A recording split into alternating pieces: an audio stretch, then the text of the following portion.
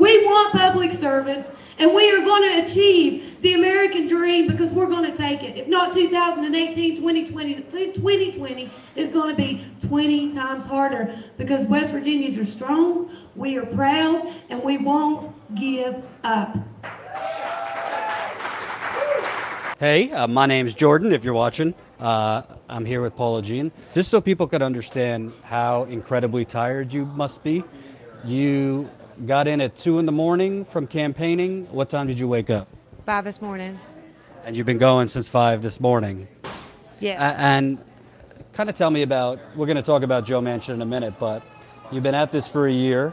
You're a Justice Democrat candidate.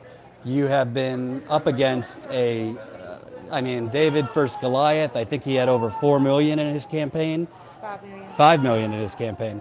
And you've had, I think, 300,000, approximately 300,000.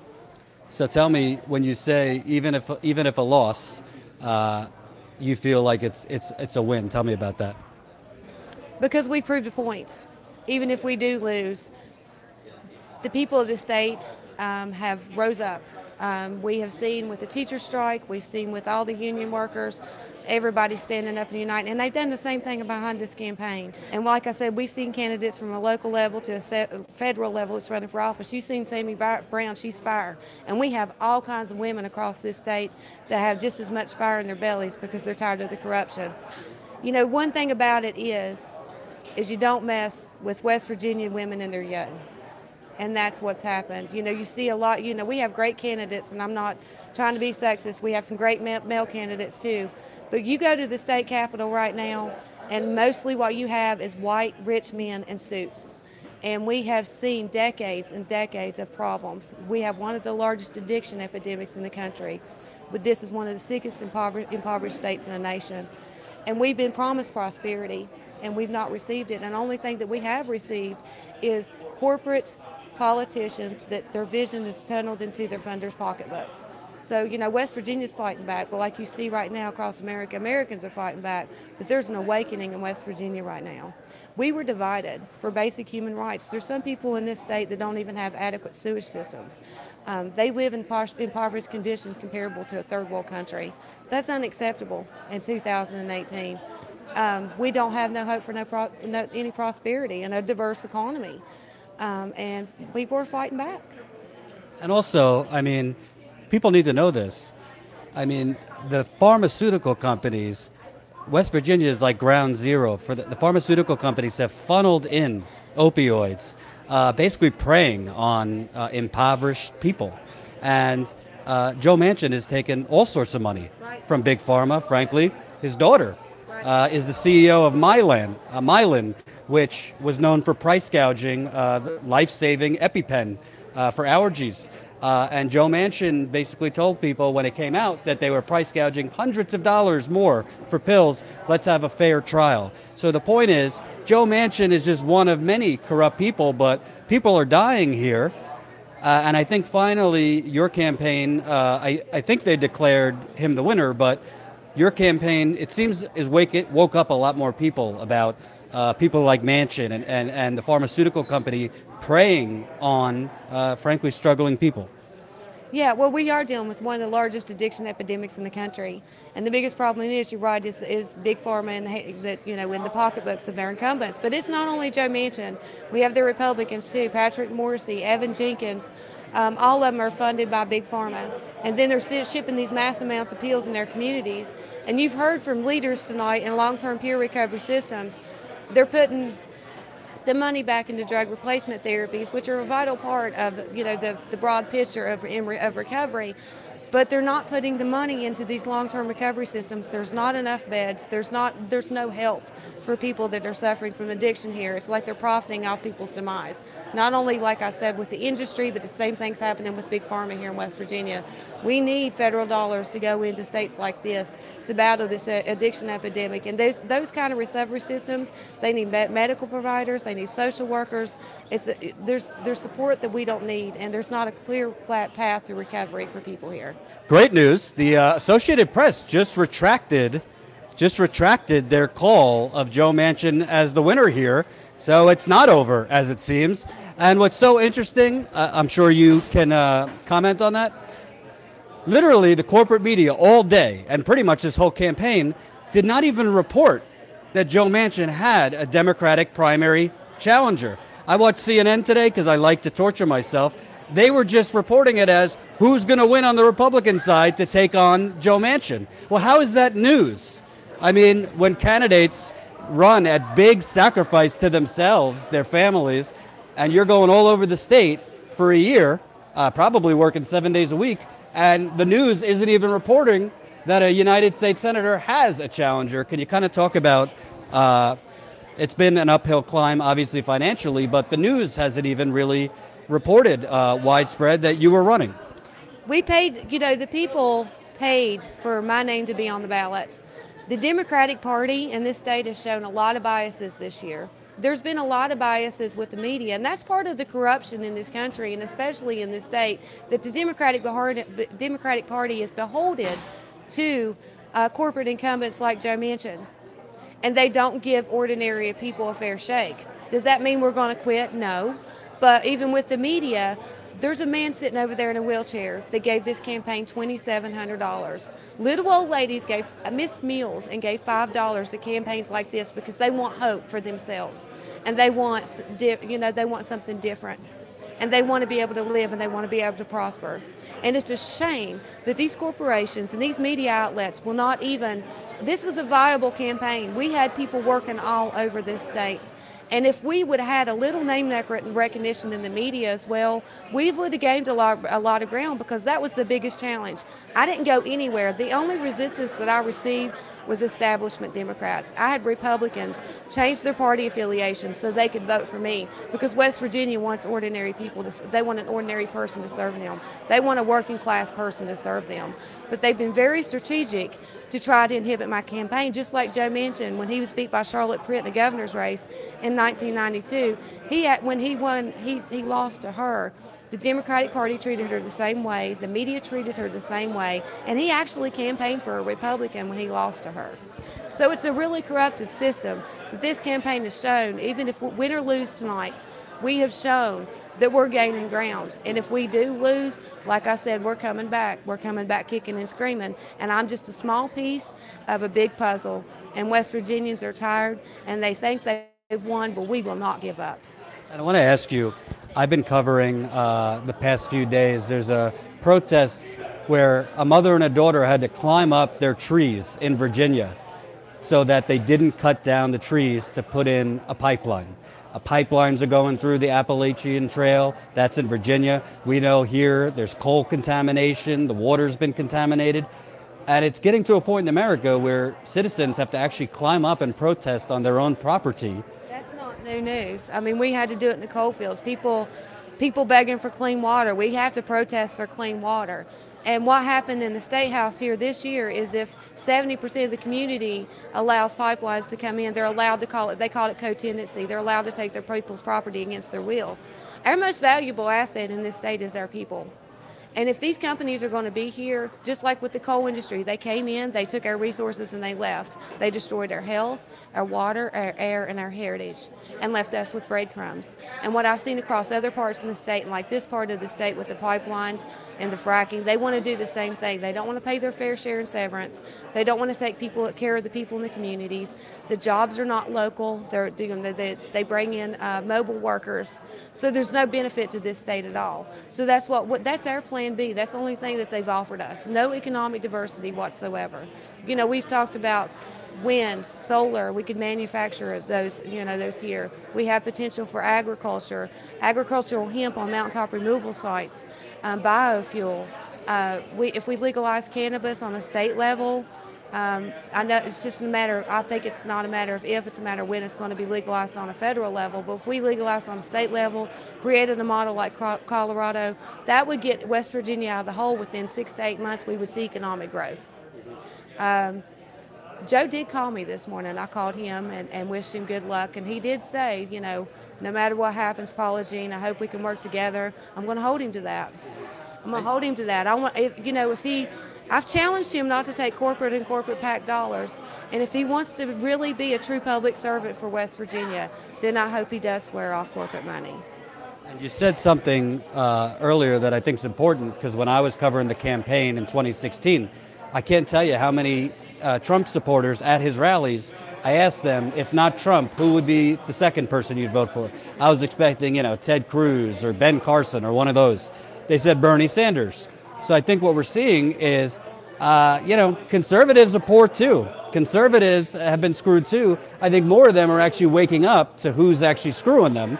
And when people like you knock on doors, you said north, south, west, east of the state, and you talk to people in their language, people are warming up to people like you. I mean, you were outspent, it seems like 10-1, maybe even more, but you're still, the Associated Press just retracted it. This was not called right away. So I think a lot of progressives who might be disappointed if she does lose, you literally were a no-name a year ago, and you took on in an actual competitive way, somebody who had over $5 million for his campaign, not to mention the Senate leadership PACs funding him. What's your message to progressives if you do lose, who might be dejected? Well, let's take this back too. We have some of the establishment Democrats that are trying to get Don Blankenship in office because they think he's a weaker candidate to Joe Manchin. Did they not learn anything with Jim Justice? Jim Justice is one of the biggest political coal barons in West Virginia. Joe Manchin recruited him and campaigned for him. And now he's our governor. He was a Republican. 2 months later, he changed his party affiliation to Democrat, and now he's our Republican governor. It's a nightmare to the people in the coal fields if Don Blankenship gets elected in this cycle. And the only person that was viable to beat him as low as Joe was polling would have been me, and that would be justice for the people in the coal fields. Don Blankenship needs his butt kicked by a coal miner's daughter. He didn't kill 29 men; he killed 52. And it scares me in the state that the establishment Democrat and the system and the Democratic Party is not serving the people. They would rather talk bad about the Republican Party, and they do not want to hold their incumbents and their candidates accountable to the platform of the party, and they have lost touch, and they're not serving the working class. And if people are going to campaign for Don Blankenship, I question humanity. And it's not coming from the Republicans and the political divide. It's coming from corporation and the establishment, that they would get behind somebody that killed people in the coal fields. And just so you know, if you don't know the background to that, Don Blankenship literally went to jail for his coal mine, which broke all sorts of laws. And like you said, 52 people died? 52 people. He has the worst, the Massey Energy had the worst safety record in our history.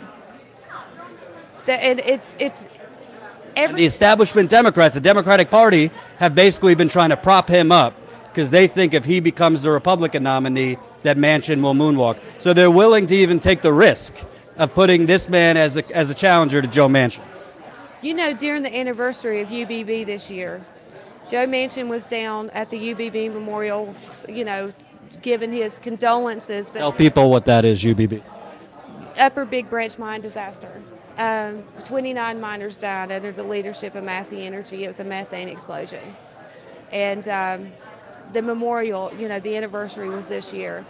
And Joe Manchin, he was giving his condolences down at UBB. We've seen Don Blankenship campaign on blood money. And we hear, during these campaigns, I was sort of disgusted. There's a commercial out with Joe Manchin talking about the farming disaster where he lost his uncle. And I'm not faulting him for paying his condolences. But every time there's a re-election, it seems like these candidates, these corporate candidates, want to get reelected off of our struggles, and they exploit us. I've said it, it's dance, hillbilly dance. And somebody had said to me, well, Joe Manchin's going to be down at UBB. Won't you go down there? I bet you it'll make him nervous.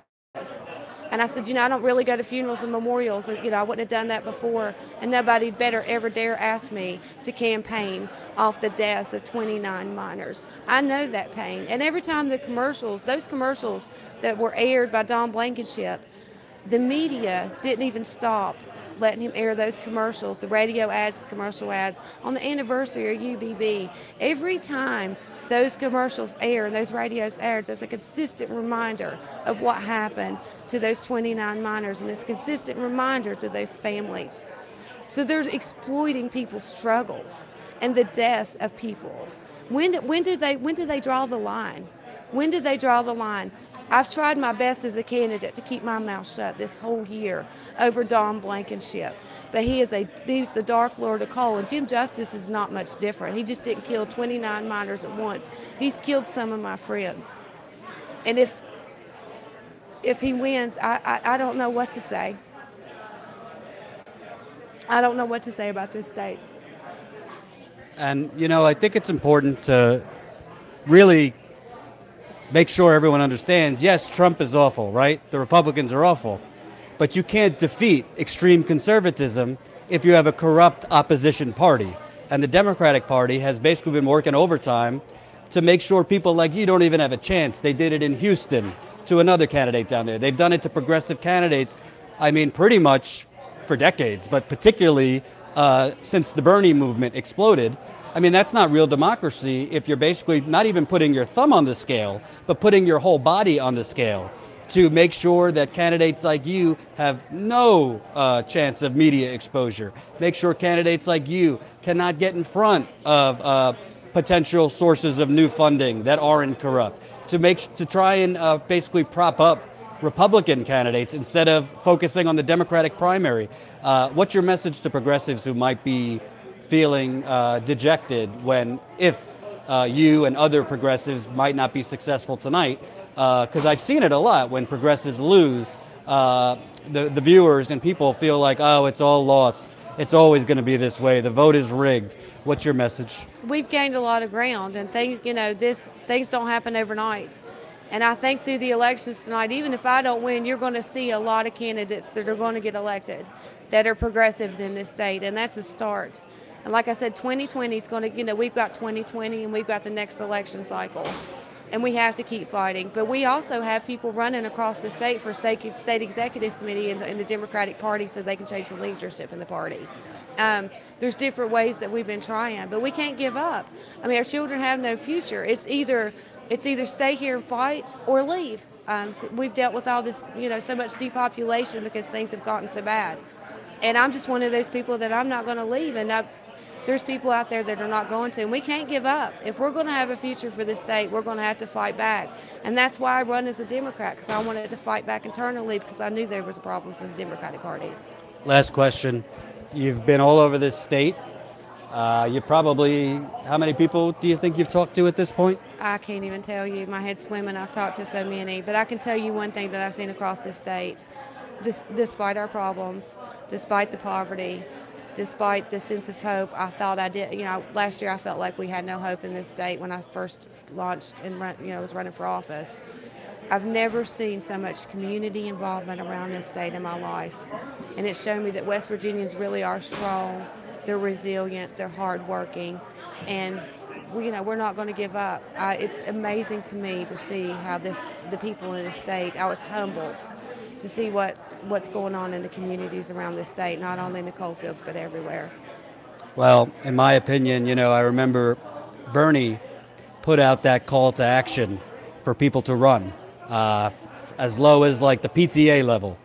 And I think, as a journalist, journalism's a hard job, but running for office is very hard, especially when you're up against a Goliath like an establishment corrupt party.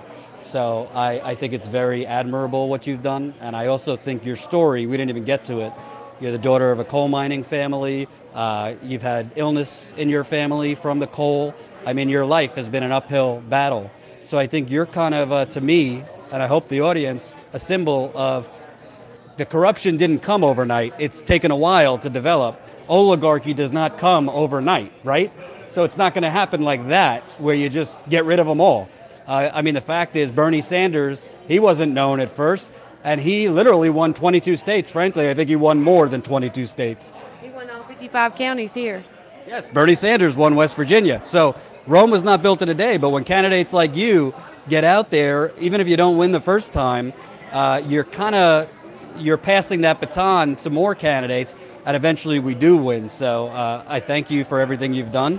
And I'm sure we'll hear from you again. So any last words? No matter what happens, I just don't want West Virginia to give up. We've gained so much ground, and there's been so much unity across this state and people across America. And I want to thank everybody. I mean, it's been for, not only in this state, but on a national level, we've had so much support. And I went in this with a purpose. Win or lose, I wanted to make sure that West Virginians had a national voice, that people knew that we were struggling here. And I wanted to raise the voices in West Virginia. And I think we've achieved that in this campaign. They know about what's going on all across this state, not just in the coal fields. And I'm proud that West Virginians have had their voices this year. Thank you for taking the time. I appreciate it.